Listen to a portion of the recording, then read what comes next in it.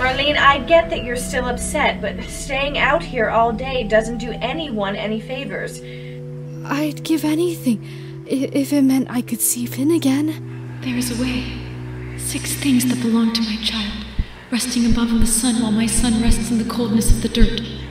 If the light of the moon is to touch his resting place before the trade is completed, then he will be lost to the earth forever. Well, I'm waiting. Okay, I'll tell you what's going on, but it's going to sound absolutely mad. Fine. Explain it all to me, then. This should be good. And I thought it was a hallucination until... Marlene, I'm saying this from a place of concern. Do you understand the sheer insanity of what you've just told me? I know, it sounds like I could barely believe it myself, but you have... No, what you have to do is take responsibility for yourself now that he's gone, Marlene. Imagine if someone from town heard any of the things you just said. They'd have you shipped off to the asylum, and I'd never be able to see you again. Or even worse, what if they believed you? What if they thought you were off making deals with supernatural creatures to resurrect your brother? Committing necromancy? You could be hanged for what you're doing. Think about what the Witchfinder would do to you. It's not like that. I'm not crazy or doing witchcraft. I'm just... I know what it is, Marlene. I know you're not doing anything, and that you're just making up stories where there's a way to bring your brother back. But Finn is dead. And I won't lose my daughter as well to some simple-minded fantasy. I won't let you partake in this madness any further, and nor will you breathe a word of this to any other soul. I know how to distract you from these delusions.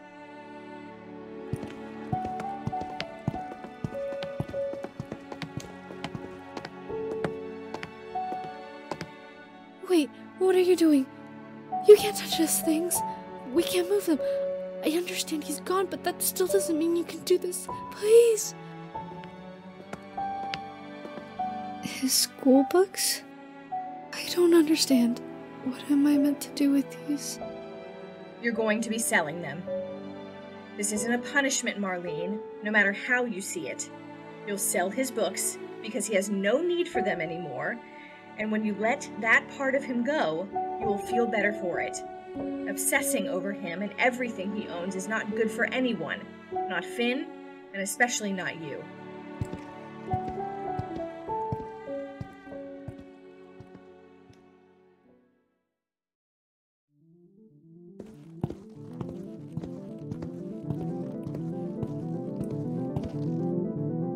Finally, some help. I understand the excitement of the day, but if you think I'll excuse your clumsiness when you fail to keep your eyes open, you're sorely mistaken. Wait, Marlene? Schoolmaster, I'm sorry. Be more attentive, Marlene. Finn would never have done something so rude. And on auction day, too. Auction day? Yes, auction day, hence the setup.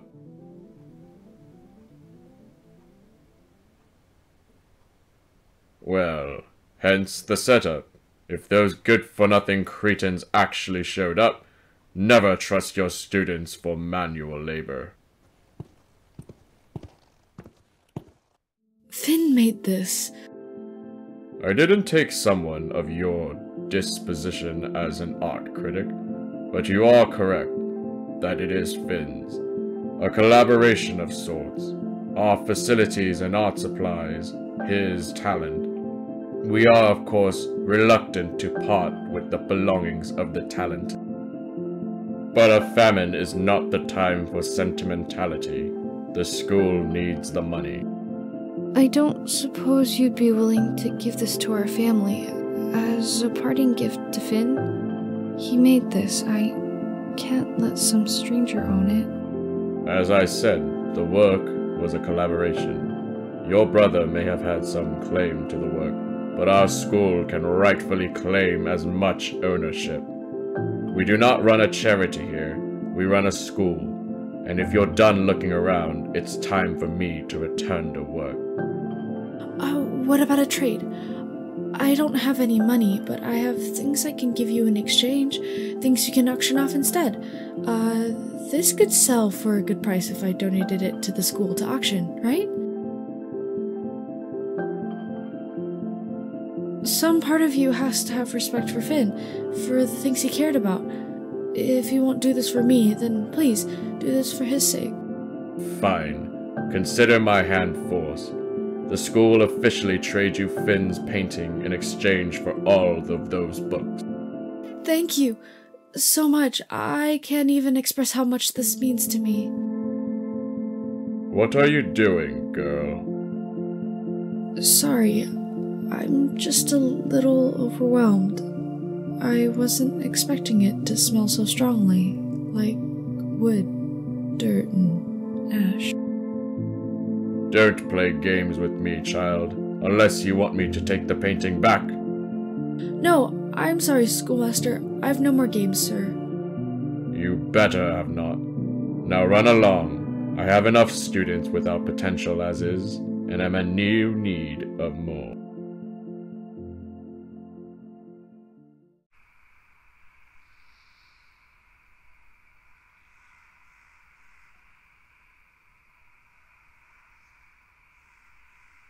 That's 2 of 6, Finn. I can do this. We can do this. Even if it was emotional for you to sell off Finn's possessions, the whole point was to have you coming to his grave and focus on him less, Marlene.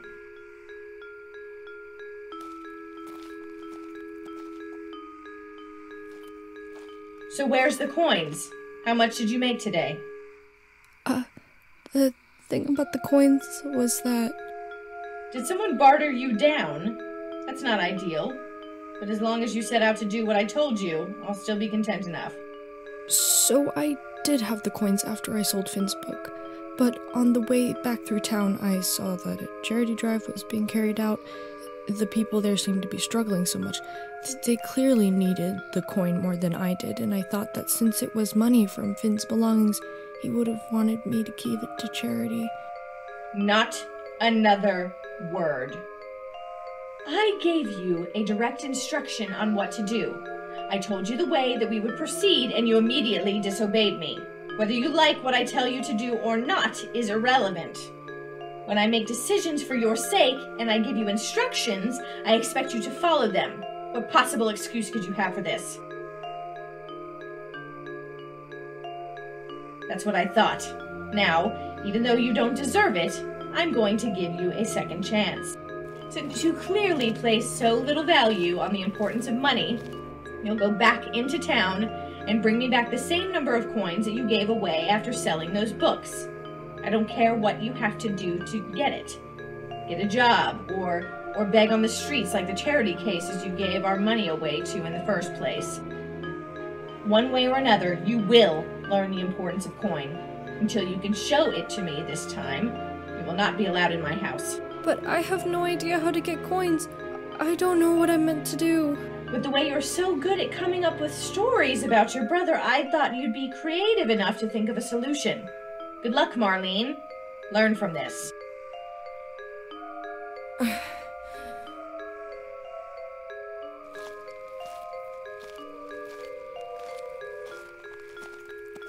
What did I do to deserve such a disappointment of a daughter?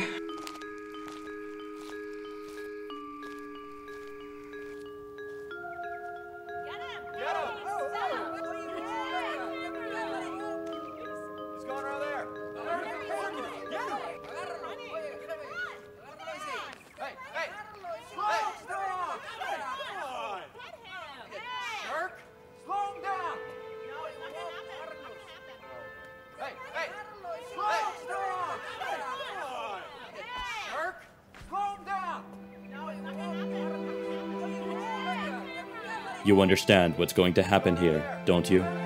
I'll be paraded around the town for a crowd of spectators before being killed for something that I never did and never was. Did I forget anything?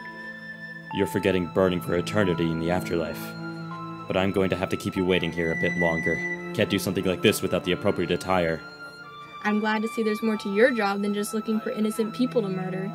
Spit whatever clever insults you'd like, witch. I know how your kind act. I've seen you before. You're the ones who want to apprentice as witchfinders in training, aren't you? This'll be a good opportunity for the two of you to have your resolve tested against a genuine witch. Bring her with us to the HQ. I need to find the right cowl for the execution. Lesson 1. The right cowl can protect from curses. Are you sure, sir? I've never handled a witch in person before. If you don't have the courage to handle a restrained witch for a few minutes, how could you ever hope to become a fully fledged witchfinder? Consider this a trial by fire.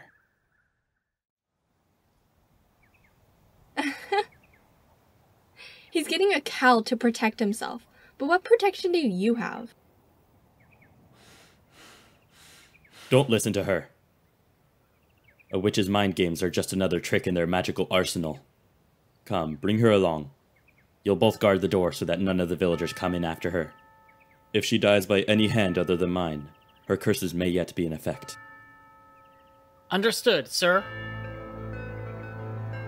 Don't try anything smart now.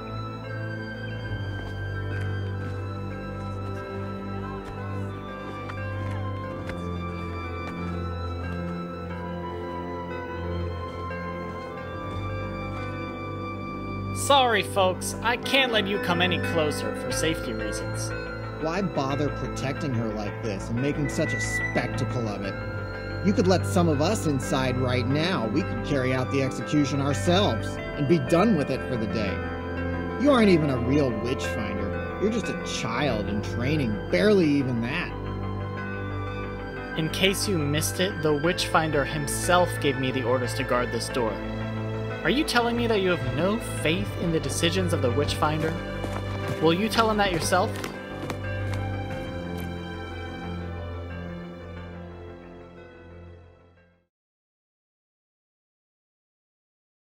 This is stupid. What am I even doing here? If they catch me, they'll call me Fey-touched and keep me away from the Juniper tree. Or they'll think I'm a witch for talking to her and have me hung. There's still time to leave. Where did I put that blasted cowl?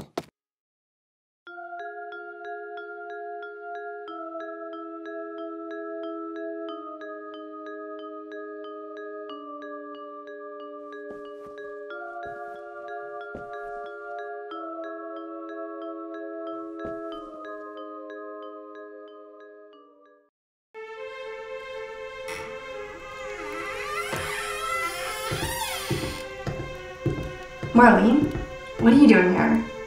Are they letting kids serve as hangmen? I'm no hangman. I'm here to rescue you. Rescue me? And they say I've gone mad. I just don't think you deserve to die, witch or otherwise. I can't thank you enough for what you've done, but I shall warn you not to give your kindness away so easily. Some people won't be as grateful. The Witchfinder!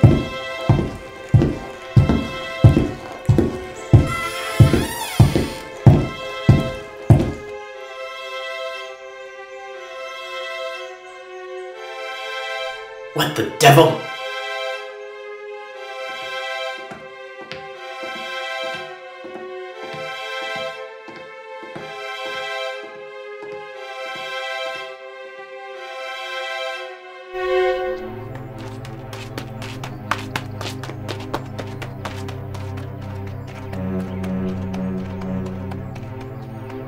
I should have known you two were Coven sisters.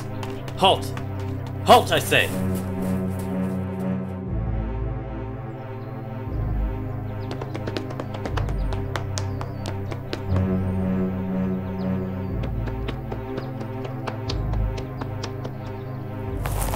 You think you're so clever, but you can't hide in there forever. You'll have to leave at some point, and when you do, I'll find you.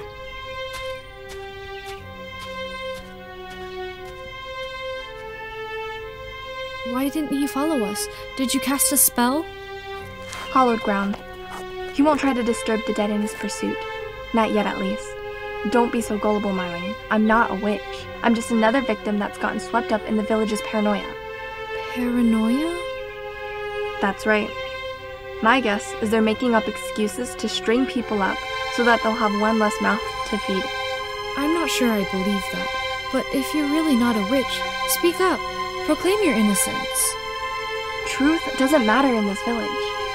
Once the Witchfinder tells everyone about my escape, they'll be after both of our heads, witches or not. Then I need to work fast if I'm going to bring back Finn. Are you referring to your dead brother? Temporarily dead. I found a way to bring him back, but first I need to gather his belongings. And you say you're not mad. I doubt this will do any good, but I do owe you for saving my life. Plus, someone has to keep an eye on you. No! You can't! People already think you're a witch. They'll try and capture you the moment they see you. I have a better chance if I go alone.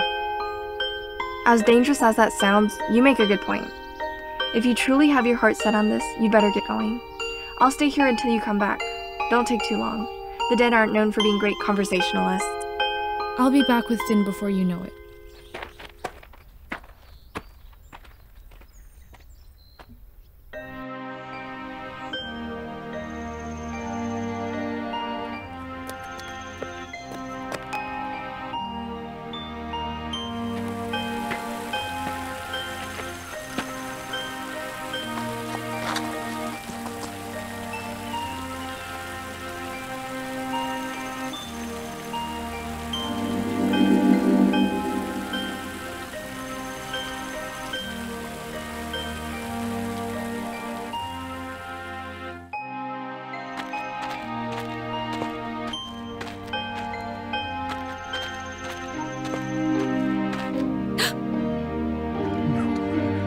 Reconnaissance.